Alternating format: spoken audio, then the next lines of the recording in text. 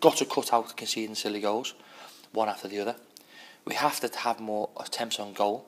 That's more questions of the goalkeeper, and more productivity at the end of some of our good play.